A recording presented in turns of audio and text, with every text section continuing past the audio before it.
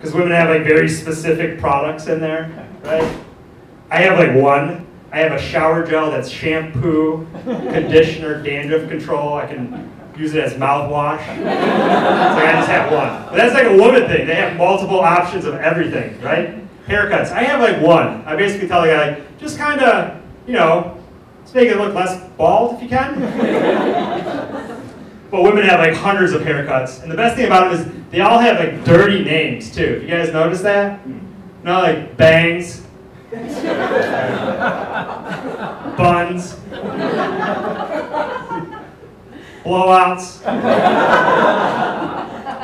bobs. It's not even that dirty. Yeah, it is. But that's such a woman thing.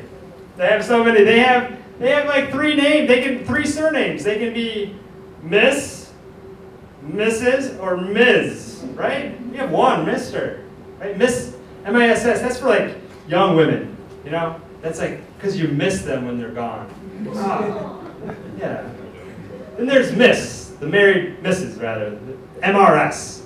And I feel like that should be actually used for married gay men, because it's just the plural form of Mr.